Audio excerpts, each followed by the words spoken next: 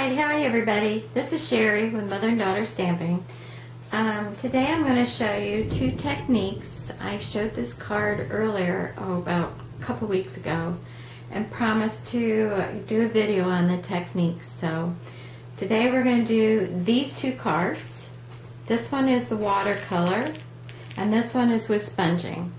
So I guess we'll get started with the watercolor one first. And we're also going to use the acrylic block and markers.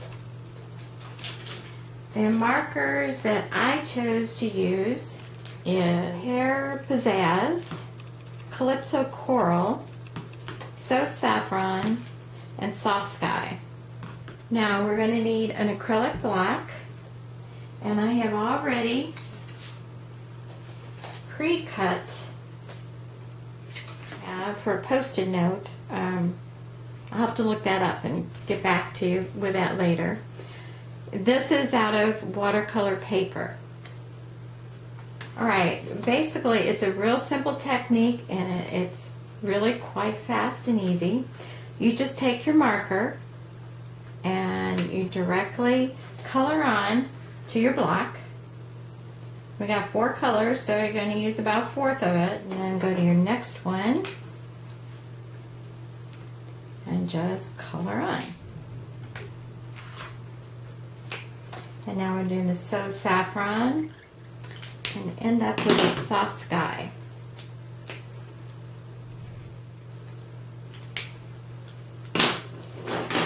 Okay, now what we're going to do is just take a bottle of water, squirt your watercolor paper, get it a little bit wet, and a little bit.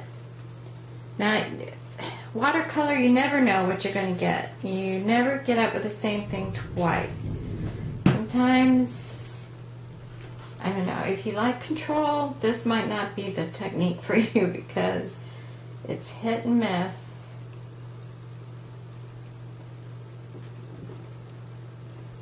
Now, if you don't get a lot of water on that, sometimes it comes up kind of dry, which I think this one did, but if you like that look, then don't put quite so much water on it.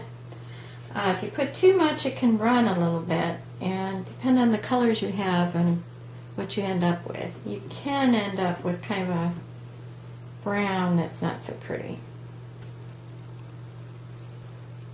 Okay, that's what we got this time. You let that dry, and then you can stamp your main image on it. So, like I said, it never turns out the same twice, but it's a very easy, interesting background. It's quick, fast. So, give it a try. Now we're going to go ahead and go to the second technique, which is just your basic sponging. Alright, with this one, I've got paper that I have already cut.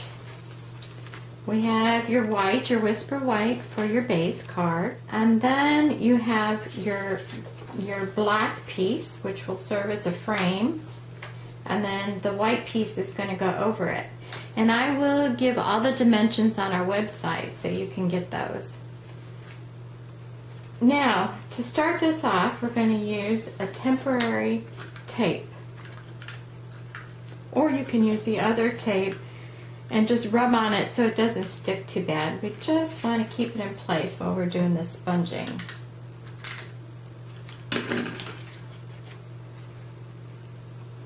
So just kind of center that on your cardstock.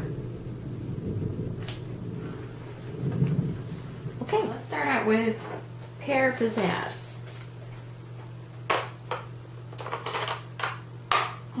You just get your ink on your sponge,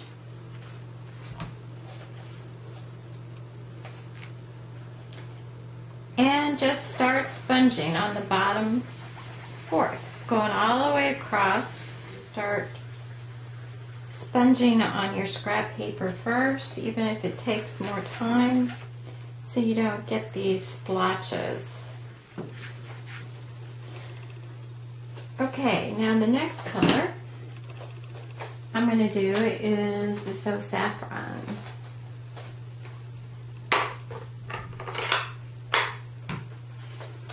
So you just take your sponge again, sponge off, sponge on.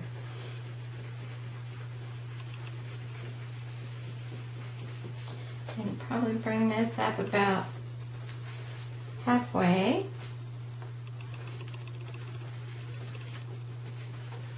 Now, a good way to get the two colors to blend is take your lighter color, in this case, I think it'd be your more so saffron, and go over just a little bit where that two colors come together.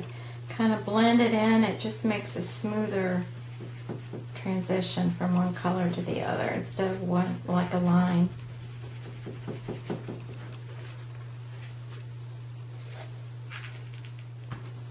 Okay, now the next color we're going to use is Calypso Coral.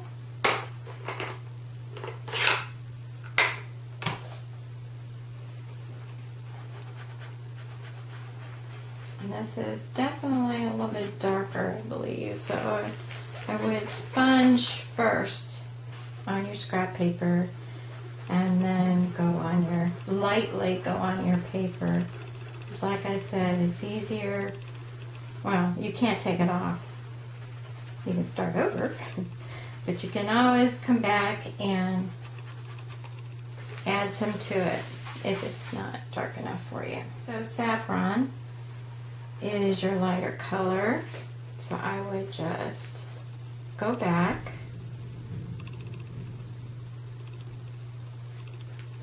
and blend it in.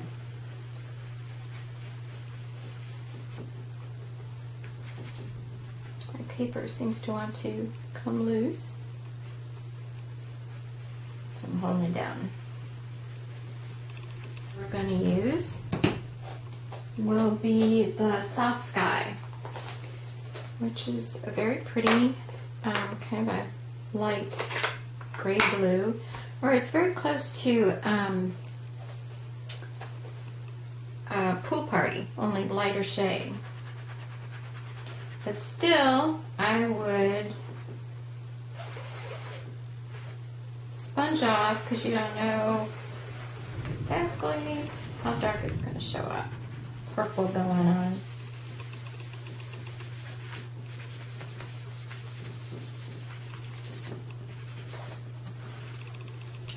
Okay,